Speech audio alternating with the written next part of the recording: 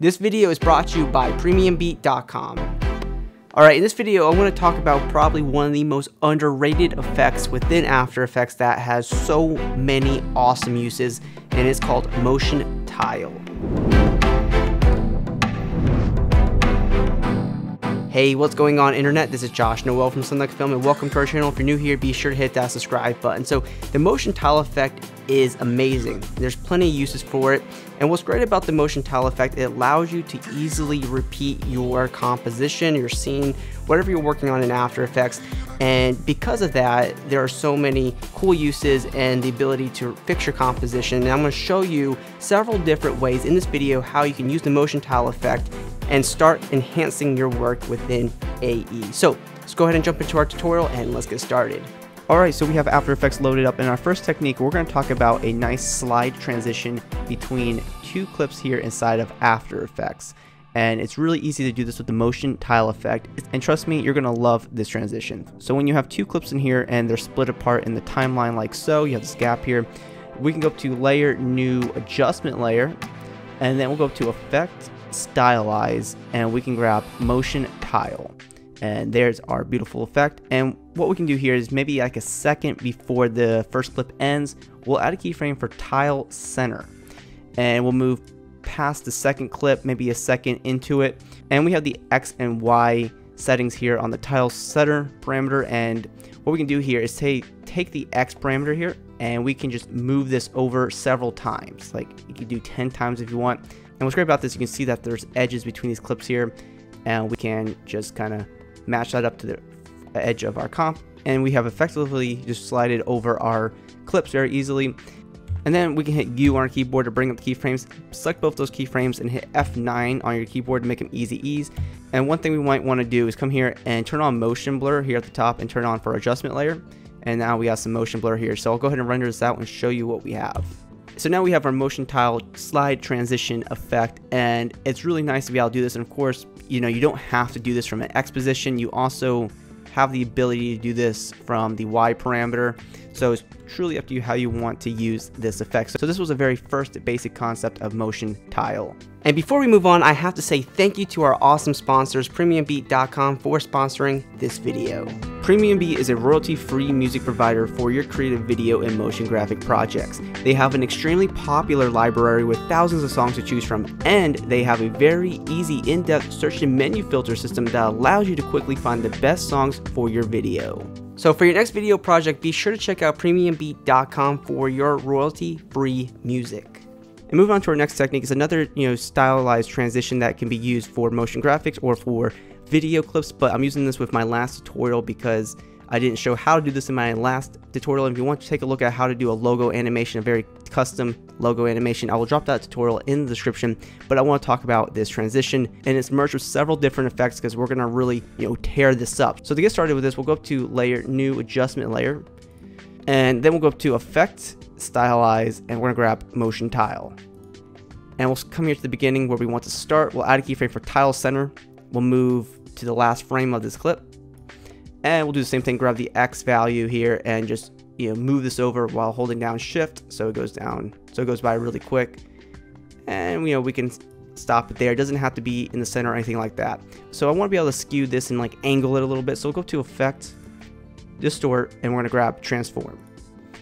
And we'll come here to the beginning where this starts, so right here is fine. We'll add a keyframe for Skew.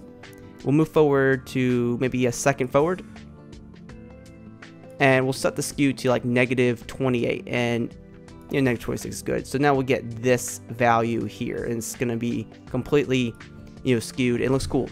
But then we get these black borders here, and this is where I'm going to add another effect that's very similar to motion tile, but it's called CC Repeat Tile.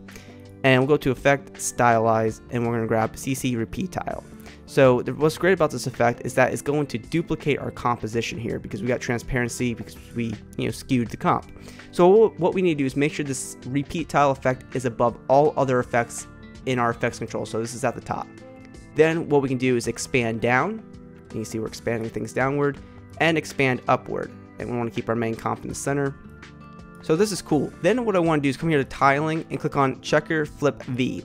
And you can see that the top and bottom are mirrored. However, we get this border here that we don't want. So what we can do easily fix that is come here to blend borders and set this to like 90%. And boom, no more borders there. And now this entire thing is, you know, duplicated very easily. And this works great for video clips as well. Then what we want to do is just to, you know, polish off this effect. We want to distort this comp by a lot. So we'll go to Effect, Distort, and we're going to grab Optics Compensation. And we'll come here to maybe halfway through. We'll add a keyframe for Field of View. And we'll come here to our last frame of our comp. And we'll set our field of view all the way up to like 180.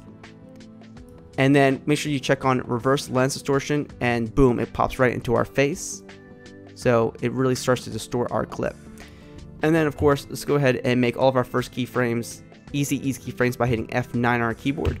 And that way everything will be nice and smooth and beautiful. When it's all said and done with all these other effects with the motion tile effect, it should look like this, and it's really awesome just being able to just add more effects and more style to our motion tile transition.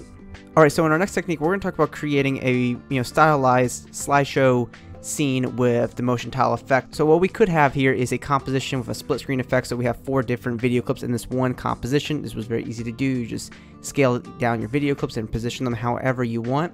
And then what we do is make sure to select all of our layers, go to Layer, Pre-Compose, and then we'll have our composition here. And what we want to do is scale out of this and then have the motion tile effect come into play. So very easy to do this. Go to Layer, New Adjustment Layer, and then we'll go up to Effect, Distort, and we're going to add Transform.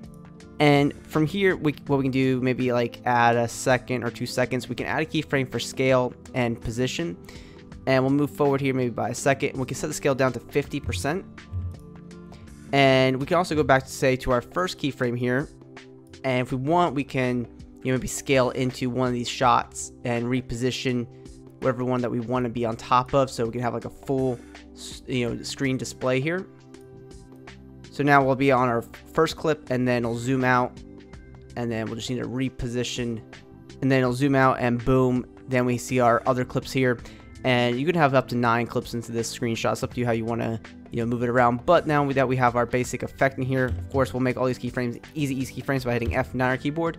Then we'll go back up to Effect, Stylize, and we're going to add the repeat tile because we need to expand the darkness here. So we come here, we can expand this right, left, just fill up the composition here, and then obviously down and up.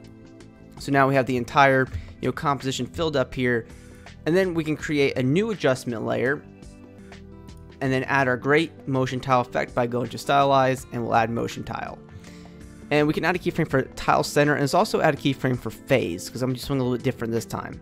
And we come here to our end of our composition, wherever we want this to end. Maybe we'll do like 6 seconds or so. And we can just increase our title center, whether that's the X or Y or both parameters.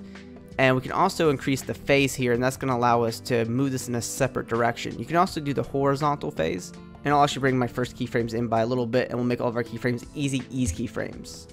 So now it's all rendered out, we have something very similar to this, a very nice slideshow type effect for our composition. And this could be great for like a promo video if you want to like overlay some text on this. But it's just a really cool effect if you just want to create an awesome slideshow effect with just very little bit of footage. And for our last technique with the motion tile effect, we're going to talk about adding camera shake with it, and this is adding a wiggle expression just to the position of a clip. And you can see you get black borders around your shot, which means that to fix this, one thing you can do very easily is just scale this clip in and get rid of the black borders, but then you're scaling into your shot and you're clipping out maybe some crucial details. And I'm not a big fan of doing that, scaling into my shot to fix a little bit of post camera shake. So with the motion tile effect added over here, what we can do is just alt click the tile center and type in wiggle, open parenthesis 2,40 close parenthesis. The first number here in the expression is how many wiggles per second, and the second value is how intense you want the wiggle to be. So we've had this expression. You can see that we have the edges expanded here, but it's not what we want it to be. What we need to do is check on mirror edges.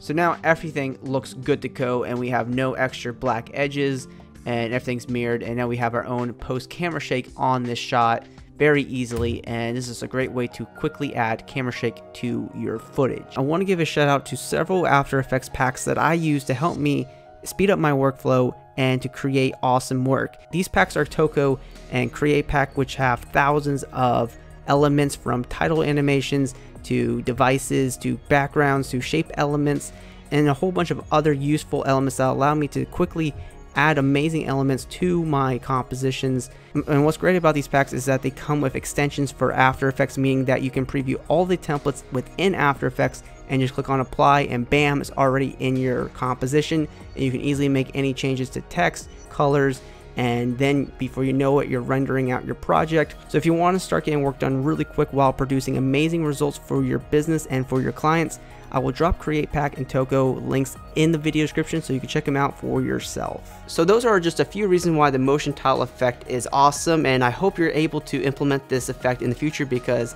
I absolutely love it. So hope you found this tutorial helpful. If you're new here, be sure to hit that subscribe button because we post multiple post-production tutorials every single week right here on the channel. You can also hit me up on my social media networks. Those links are in the video description, and always be creating.